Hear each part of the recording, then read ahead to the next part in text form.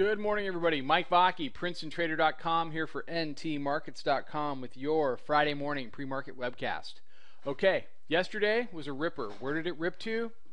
Right where we talked about, right up to the middle band, middle Bollinger Band. It's hard to see with the fib cluster there, but the middle band is 85.50 today. It was around there yesterday. So it made the move we were looking for. Just did it all in one day. And there was a lot of anticipation yesterday into the close that a deal was done. What we did, we were long 50. We got out of it in the 70s. We started getting short in the 80s, and then when the meeting broke and we had that downdraft, we went ahead and covered there for So yesterday was a couple real nice trades for us. But you have to ask yourself the following. Where is a deal priced in? Is a deal priced in at 89? Is that a deal?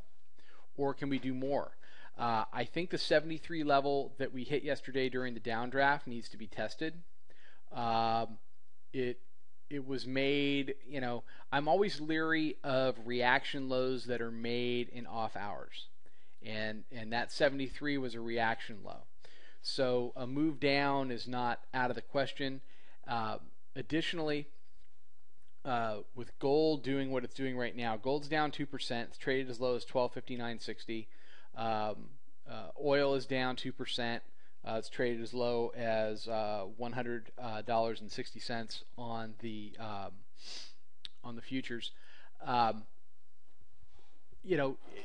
There's the environment to test that 73. That said, if the deals are fairly persistent with respect to getting a deal done, that's definitely going to keep a bid under the market.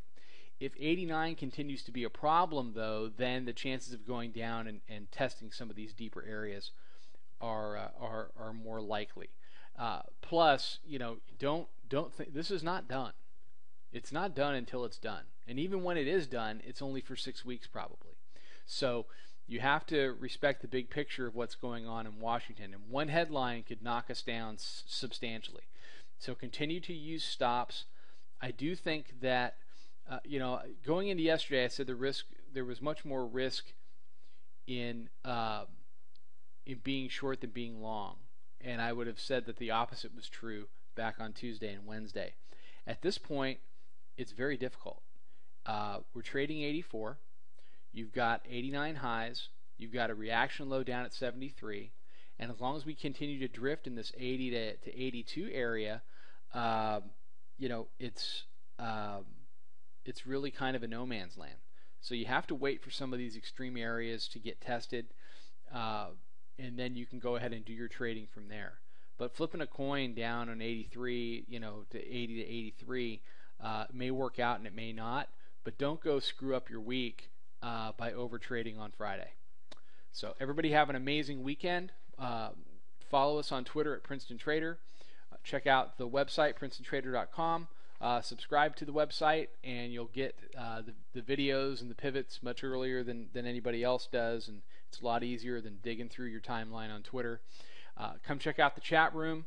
We're posting some nice trades this week, so come take a trial and see if we can help out with your trading. Okay, I'll be back Monday morning with another webcast. Take care, trade 'em well.